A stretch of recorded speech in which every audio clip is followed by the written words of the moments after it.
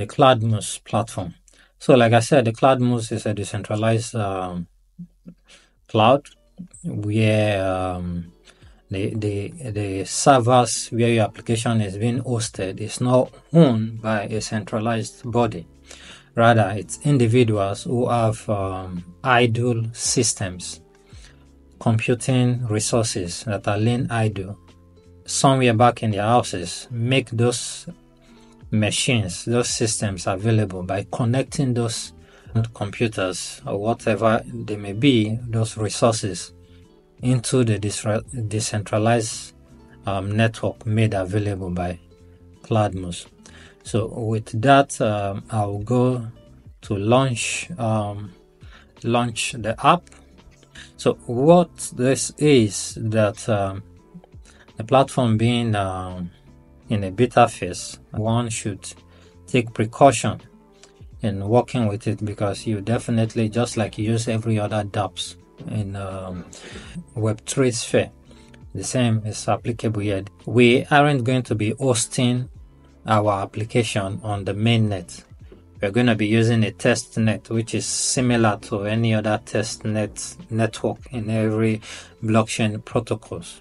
I click on the connect wallet button, and all I can see from the pop-up is the wallet that is being provided. Here we have a Keplr wallet. I already had my setup installed.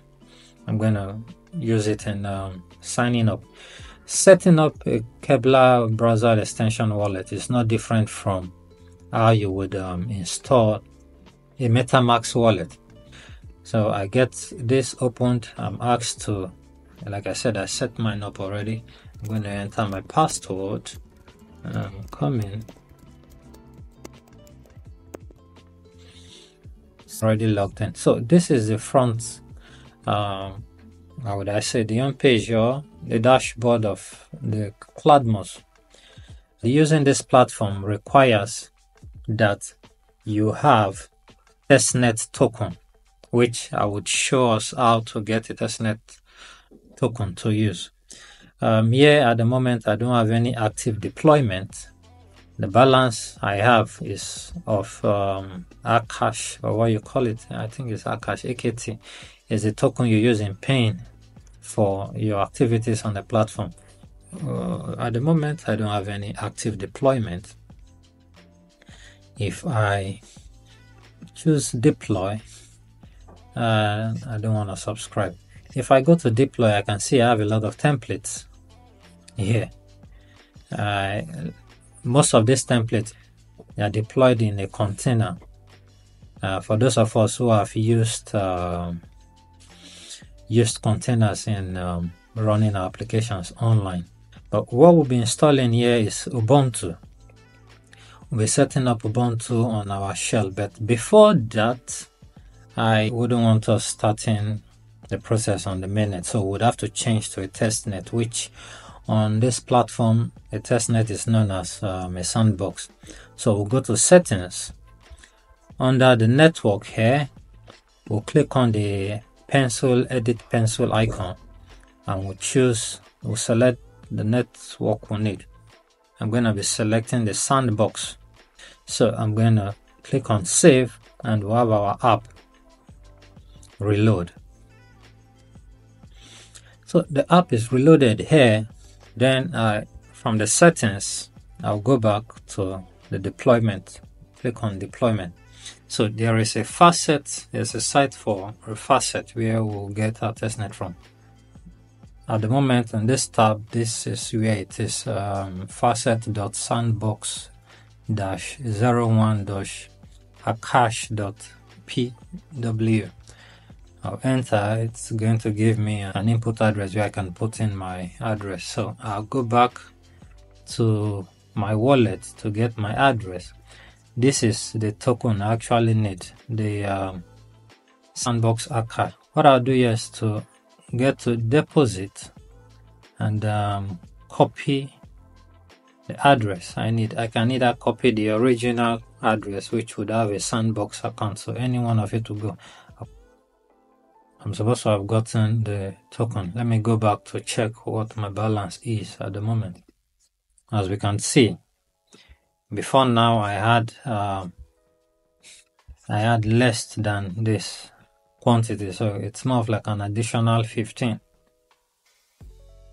pieces more of that token. The reason we needed that token is because for you to make any successful deployment, you need a minimum of 5 Akash token. With that set on the way, let's go to click on the deployment button.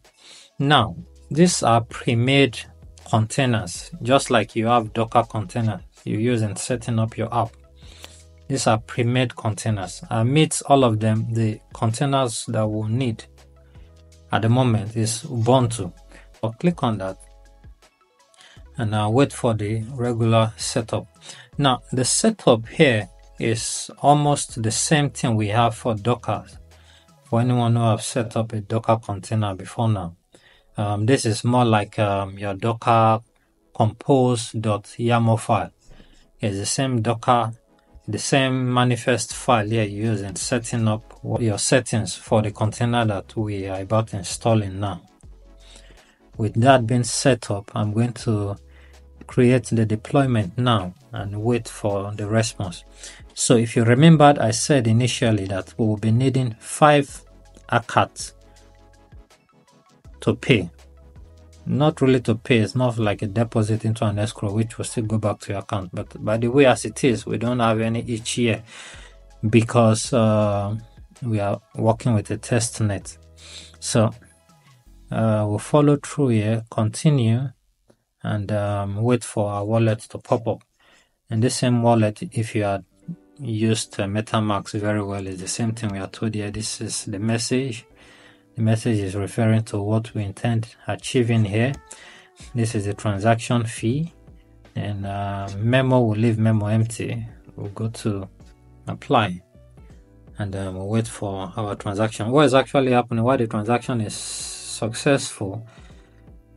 Our container for the Ubuntu is being deployed and is being set up, as you can see here, waiting for more bits. Okay, what we've done now is to create a bid, which a provider who would appreciate the bid at what cost, what price we are willing to make purchase would make available.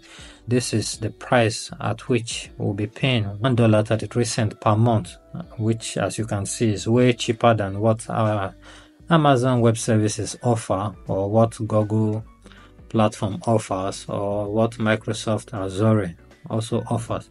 So at the moment, I'm going to take this, which is fair for me. I click on it, I'm going to accept bid, and wait for the transaction again. I'm going to approve the transaction. Transaction has been broadcasted. The deployment is ongoing with the status deploying. We'll give it a few seconds, and here we are. Deployment is ongoing. Okay, created container app, started container app. So our container is up and running, and we can come back to the list.